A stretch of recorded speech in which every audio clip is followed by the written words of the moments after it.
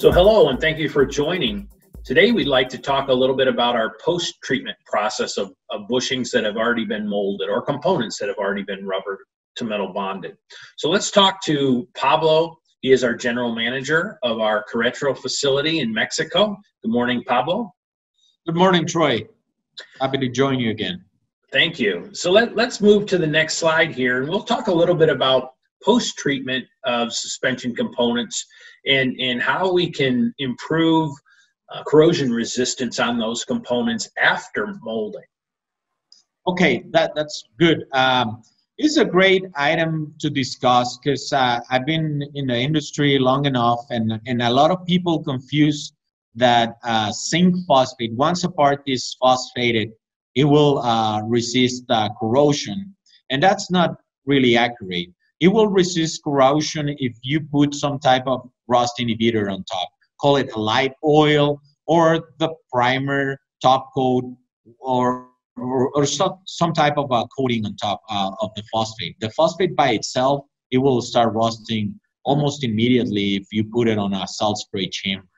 So with that said, most of the parts or components that we apply adhesive to are gonna build the bushing similar to the picture. So those parts were previously phosphated, but they will rust over time unless you put some type of oil. So in this, nowadays, our customers are looking for salt spray prevention while the bushings are on the vehicle.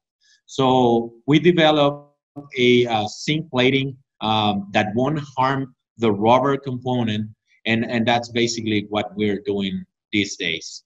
So we have two types of chemistries in Pioneer, zinc iron and zinc nickel.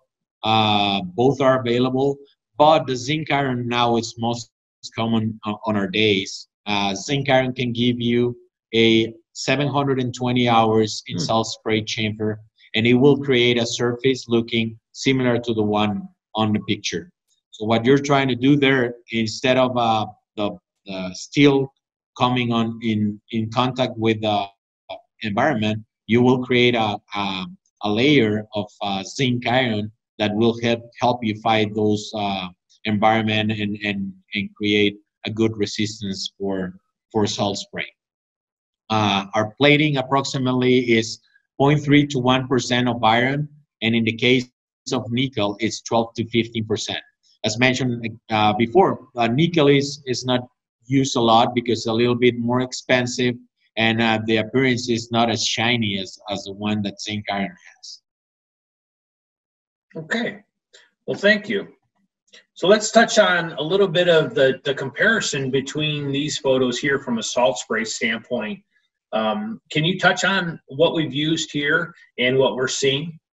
Right, yeah, obviously you can see we had two different type of tests. The one on top is just a steel part that was zinc iron coated, and you can see the effect after 480 hours on the left and 960 hours on the right.